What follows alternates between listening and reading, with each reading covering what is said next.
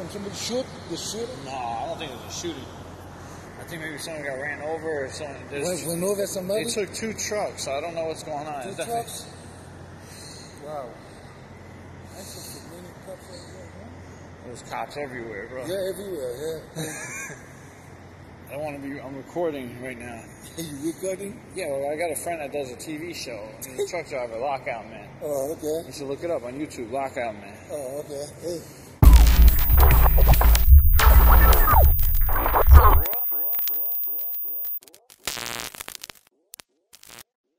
Yo, I want to give a super shout out to my man, my brother from another mother. You know what I'm saying? My man D Nitty in the house. Night driver and night transportation trainer. He's one of the good ones out there, y'all. So if you ever get the night transportation, look my man up and he'll get you right.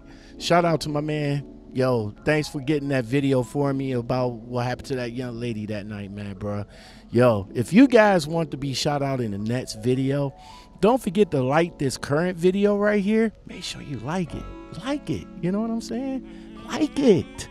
Anyway, comment and hashtag shout out. What's up, guys? Lockout men in the truck on the 30 doing this podcast for you guys.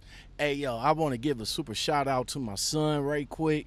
Yesterday, he showed me how to do this, how to do my camera setup with my lighting and everything. So it's like a little bit more focused, a little bit more tight instead of being outward. So I'm thankful that he came downstairs and hooked me up last night. Yo, man, what's going on, guys? I want to tell you right now, there's just some sad shit that's just going on with us truckers out here, man. You guys, when you come out here in the game and you're trying to find some parking, you got to make sure you know that where you parking at is legit. You know what I'm saying? Let me tell you what's going on in the trucking world right now. Before I get into this video, man, this young lady that I'm about to reference, you know what I'm saying? I just had a conversation with her last night. We chopped it up. You know, she'll be on the show. Well, she's already on the show because we already did the interview. But I'll be chopping that up and getting that out to you guys soon. You know, I got so many interviews I got to chop up now. You know, I'm busy. I'm a truck driver, but I'm still trying to get it for you guys. You know what I'm saying? With this content and everything. But listen, I had a conversation with her last night. It was all good. It was a great conversation. We hung up the phone. She was stuck at her receiver for about 5 or so hours, and me, you know, I went to bed. I go to sleep only to wake up this morning to some troubling video that she posted. She started a live feed this morning about her ordeal at what looks like a rundown piece of shit of a truck stop that's located somewhere in Louisiana. I think I should have the map up on the screen right about now that you guys should see. But she gets up this morning. She gets a knock at the door. Okay? I guess this person that works at this truck stop, the parking lot attendant or somebody, I don't know, but right now I'm about to let her explain. I just tried to fucking leave, and dude jumped all on my damn staircase. Jumped his ass all in front of my truck. He called me a nigger and all that shit. I've been here 4 hours, y'all. I've been here 4 hours at this man's place. And I didn't know that they charged for parking. There you go. I've been here for going on 5 hours. I didn't know they charged for parking, right? I was tired. I was exhausted. I didn't see the sign that charged for parking. So I said, okay, he wakes me up and I've been here all this time and says, you need to pay for parking. So I said, okay, well, I don't have nothing but a debit card, so I'm just going to move. That little piece of shit gets his ass in front of my truck and blocks me from leaving. Now, one of my fucking tires, and then now he put one of my fucking tires on flat, calling me a nigger. Say, you freaking bitch. You freaking bitch. Supposedly, he put one of my tires on flat. Because I was trying to move. Got his ass in front of my fucking truck, climbed on top of my stairs, and held onto my railing like this while I was moving, trying to lose.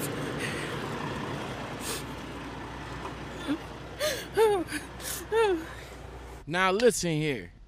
That dude that knocked on her door and asked her, you know, that did that stuff to her, man, that dude was totally wrong. He was out the pocket. He was out of the pocket with that. You know what I'm saying?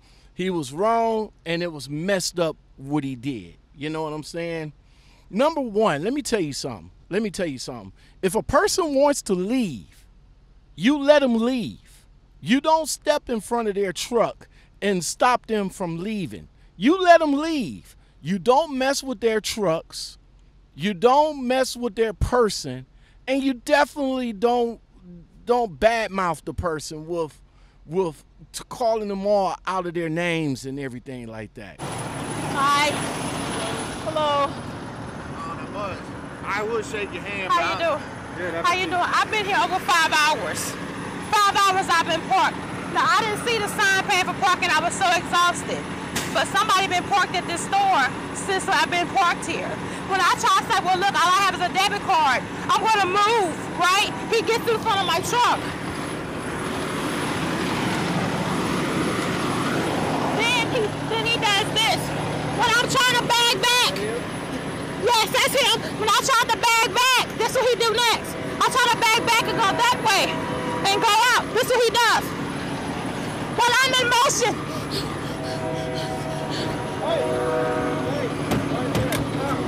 Like I said, you don't do none of that. If she didn't have no cheese for you, bruh, if she didn't have none, then you should have just told her, yo, I'm going to have to ask you to leave. Point blank simple. You don't do none of that stuff that you done to her. All that for $10? $10 at a raggedy ass parking lot? You know what I'm saying? All you had to do was just ask her to leave. Now you put this young lady's safety in danger. You know what I'm saying? You're a parking lot attendant. You know what I'm saying? You put her you put her safety in danger by doing what you did, bruh. That's not cool.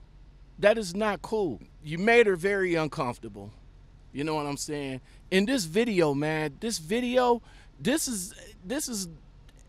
is an emotional video that she posted. This is the first time I ever seen or heard this young lady this emotional. You know what I'm saying? She don't bother nobody. She never bothered nobody. She's about the sweetest person that you could probably meet. Now, I haven't met her in person, but we're cool like that over the phone and over YouTube and over Facebook and all like that. You know what I'm saying? We have good conversations with each other. Like I said, I will have that video and the podcast of me talking to her shortly, man. But right now she was so emotional, but she did a good thing by calling the police, staying in the truck, making sure that she was recording even though she was live. She made sure that she got it on video. She called the police. The police came up there, you know, and they took her information and all like that. But in the process of taking her information, I think the video stopped, something like that. But that's when she got out. She explained the situation. Now, again, as far as the parking attendant goes, you know what I'm saying? It looks like he don't give us no kind of respect. You know what I'm saying? You're going to come over there, you're going to knock on the door, and she couldn't pay you, and now you're going to flip the script. Bruh, I wouldn't pay you for that stuff either. Raggedy ass parking lot, man. Come on, gravel, no lights, no safety, no security, no nothing, and you want us to pay $10? Man, come on now. Come on now. It's just unfortunate that you was the only place that she can come for at least what she thought was a safe haven. Look, man, if that was a dude that you would have did that to, I don't think it would have been pretty. I don't think it would have been pretty. I'm just saying, you're gonna do that to the wrong driver. One of these days, you're gonna turn around and do that to the wrong driver. And I'm just saying, it's not gonna be a good look for you. It's not gonna be a good look for you, parking lot attendant. You was out of pocket, bruh. What you should have did was went back and apologized. But you call her all N words and B's and fees and all like that, and mess with the lady's truck. Come on now. Look, it's real. Listen, it's really real in the field out here. You know what I'm saying? Truck driver safety is our #1 concern. Over everything else, our safety is #1 concern. We gotta be vigilant in the interstates. We gotta be vigilant where we park at. We gotta be vigilant where we are. You know what I'm saying? Cause we truck drivers, we really don't have no kind of appreciation. None. Now there's a few of you out there that do appreciate what we do, and I appreciate you for appreciating us. But for the few that don't, fuck y'all. You know what I'm saying? Fuck y'all. Just realize, and I know I say this before, and I know it's not going to never happen, but just realize if we all decide to take a day off, what will happen? That would never happen, but I'm just saying, what will happen? Always know your situation. You know what I'm saying? Again, make sure you guys stay vigilant out there. All right, I just want you guys to stay vigilant. I want you guys to stay focused. You know what I'm saying? It was another incident that my dude sent me. But before I get into that, yo, Shape World, listen, I'm glad everything worked out, and I'm here for you. Of course, you know, just give me a call. But listen, I just want you to be safe out here and all like that. And if you feel uncomfortable next time, you know what I'm saying? If you feel uncomfortable, you know what to do. You know what to do. You know, it's a good thing that it just didn't get ugly, and I appreciate that. All right, so, yo, get with your guy. Holler at me. Let me know if you're all right. All right. All right, so check this out. As I was saying about safety, my man, D Nitty, always hook your boy up. You know what I'm saying? He comes with some good content for me. He was the one that was giving me all of the reaction videos at the time. You know what I'm saying? But YouTube had a field day with me when I was talking about him. So unfortunately, I can't talk about that or those particular videos, but I can talk about this one before I go. Wow. How come somebody shoot? The shooting? No, I don't think it was a shooting. I think maybe someone got ran over or something. Went over somebody? They took 2 trucks, so I don't know what's going on. 2 trucks? Wow. That's some many cops over there, huh? There's cops everywhere, bro. Yeah, everywhere, yeah. I'm recording right now. You recording? Yeah, well, I got a friend that does a TV show. He's a truck driver, Lockoutmen. Oh, okay. You should look it up on YouTube, Lockoutmen. Oh, okay. Hey. That's what he does. My brother from another mother. Sometimes they want to see people, yes. You know what I mean? What? Sometimes they want to see people. Oh, yeah. They don't like it. They see it in the news, they say, what? That's it right there, I think. Yeah. Yeah, cause Yeah, you get it. I got it. Yeah, you get it. Teamwork, bro. Yeah. Me and my homie got the video. I like it.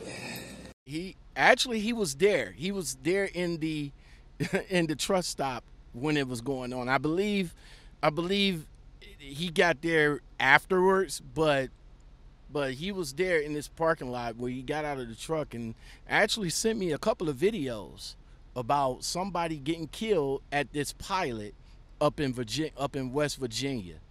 I'm gonna paraphrase right quick, but it says a young lady, Erin Christine Queens, 55, of Salem, West Virginia, was struck twice Monday the 2nd in a parking lot in the Pilot near the skipper's exit. Unfortunately, she was walking in the back of the truck, and the truck driver started backing up and he didn't see her. And then, boom, he hit her. And then when everybody was he hit her and actually ran over her. And then when everybody was telling him that to stop, he puts it in forward and runs back over her again. That's crazy. That's why in the fuel islands, you know, when you walk up and down these fuel islands, you gotta pay attention. You know what I'm saying? But even for the drivers that's in the fuel island and about to back up, and even if you backing up anyway, let people know that you backing up. Flashers, you honk your horn, whatever. Sometimes you might just need to get out of the truck and see if anybody's back there, because if you start backing up, you're gonna do what this dude did, and it wasn't cool. Police said that it wasn't no alcohol involved. I guess the driver just didn't know that she was back there, and yeah, he ran her over. Where we at? North Carolina? No, Virginia. Virginia, exit 4. Exit 4. They said that there's cops everywhere, bro. Obviously a fatality happened in the parking lot. I don't really know what. But I'm here live. And he ran her over twice. Pulled forward and ran her over. So rest in peace to that young lady right there. Super shout out to my dude D Nitty right quick for sending me a little bit of footage. And yeah, that's tragic, man. That's tragic to know. All right, and one last topic right quick, man, before I get up out of here. You guys know Swift. I made that video a couple of days ago telling you guys about that viral message that went viral, literally. And I said that it was allegedly Swift that put it out. Well, actually, it was Swift that put it out. They blame a new driver manager. Go figure. Blame the new guy, right? Blame the new guy. But they blame a new driver manager that was being overzealous, and they came back with another message trying to clean up. Well, you know, I did not mean to say that I want you to drive in bad weather. I'm just saying if you can drive in. Nah, bruh. The way you made that letter, the way you made that message the first time, you made it a point and you said, fuck you, get the load there. Now you coming back because you're caught, and now the company had to play cleanup because it's all over the internet. I don't think I think right now that Swift sent another message wide telling their drivers now, yo, anything pertaining to the messages that comes over the Qualcomm, don't take a picture and send it out. You would think, I would think, nah, I ain't gonna say nothing about it, because if anything dealing with Swift and is involved craziness, we gonna see it. I forgot where I was at. I had to change the card. The camera went out while I was in mid-sentence. I was like, man, what the hell? But yeah. So Swift, like I said, man, if anything involving Swift, you know we're gonna find out about it. It is so crazy that they got untrained driver managers sending bully messages to their drivers. I don't know, man. I don't know. So So, hey, look, listen. If you guys like content like this, man, don't forget to like, subscribe, comment, share, and hit that bell for more content like this. You know what I'm saying? I am your humble host, Lockout Men. I really do appreciate everything that you guys do for me. You know, the views, the subscriptions, everything. Yo, keep it up, and I will continue to keep bringing you good content like this. Until next video, man. Until next time, you guys take it easy. Lockout Men out.